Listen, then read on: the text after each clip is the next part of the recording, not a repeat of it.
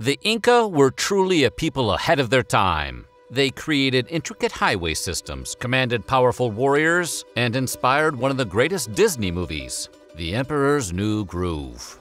But as legendary as the rise of the most powerful empire in South America was, its downfall was equally historic. Today, we're telling you all the most interesting facts about the Inca Empire. But before we do, why don't you conquer that subscribe button?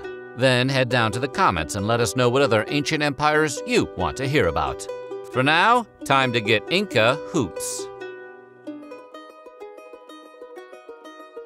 The Inca originated in South America in the Andes Mountains around the 12th century.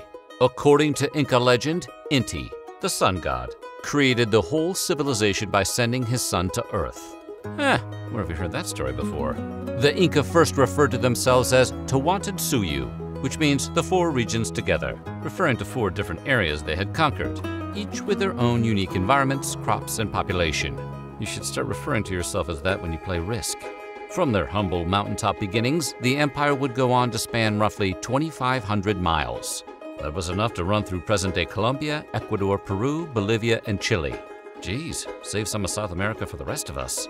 And they didn't just conquer their lands willy-nilly either.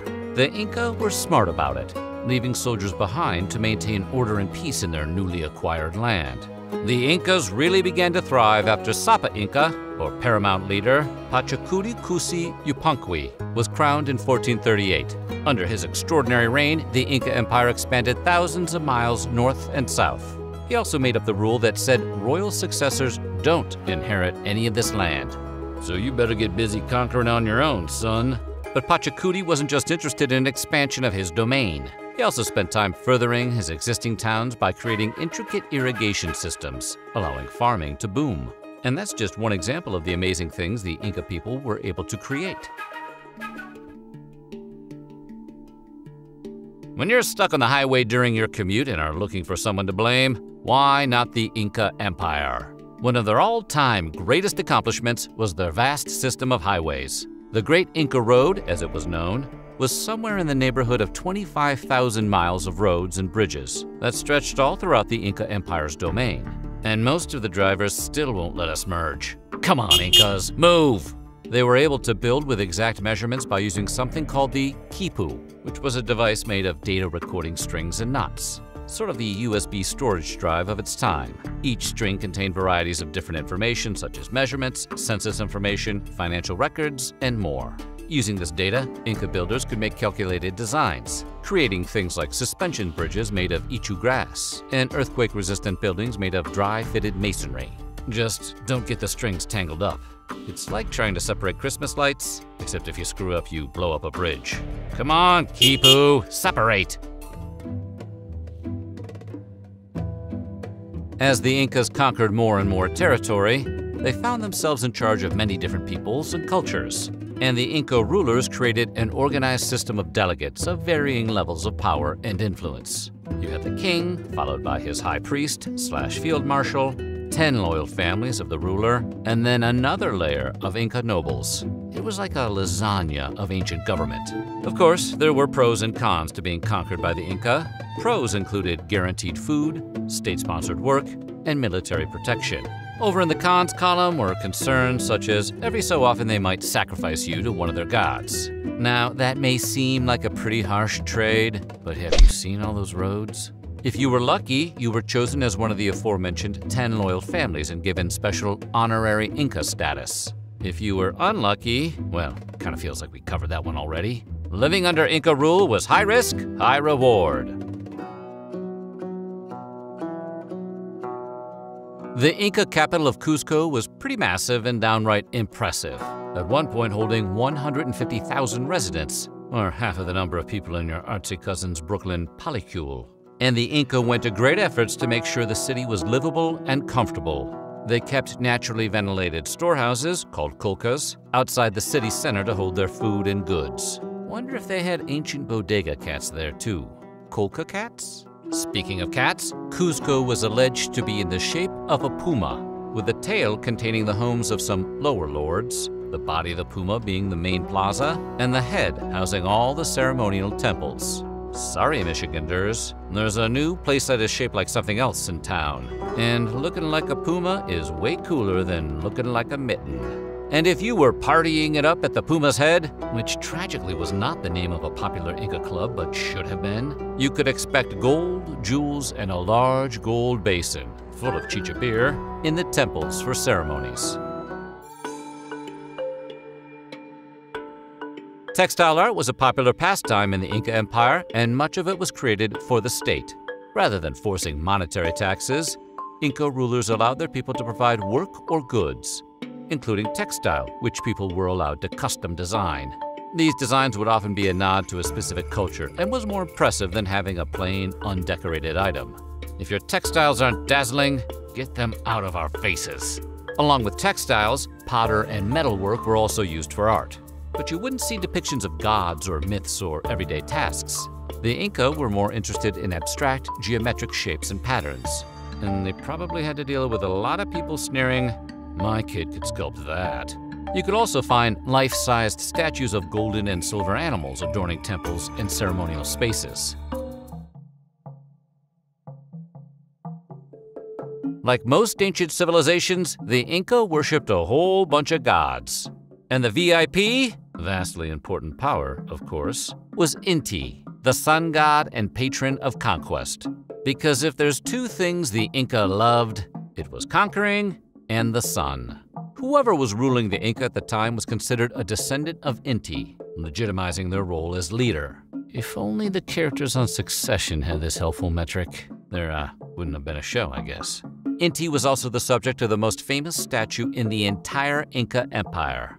The gold and jewel-encrusted statue featured Inti as a young boy and was essential in religious ceremonies and funerals for departed rulers.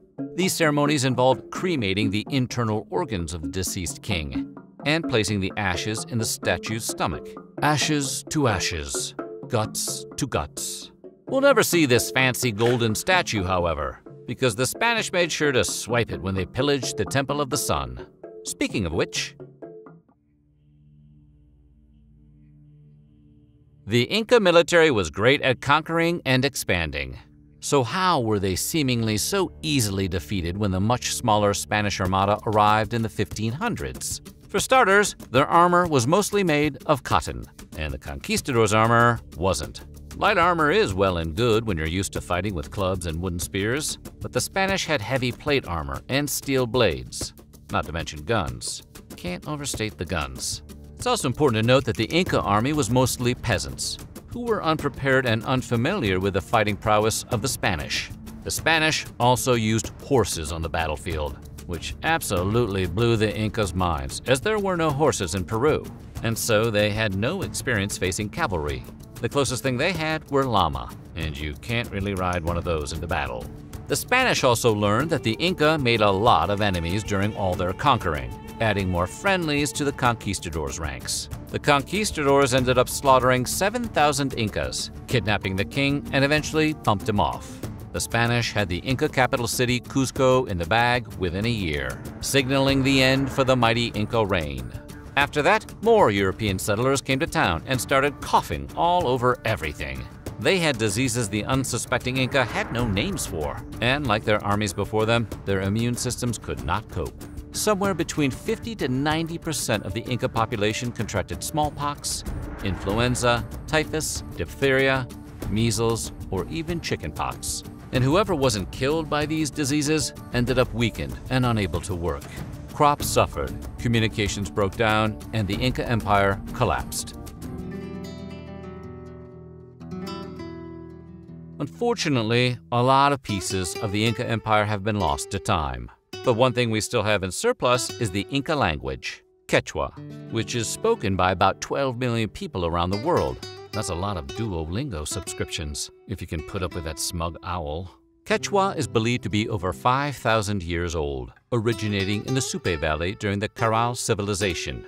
It spread like wildfire and eventually became the official language of the noble Inca bloodlines, allowing itself to take root in South American culture forever.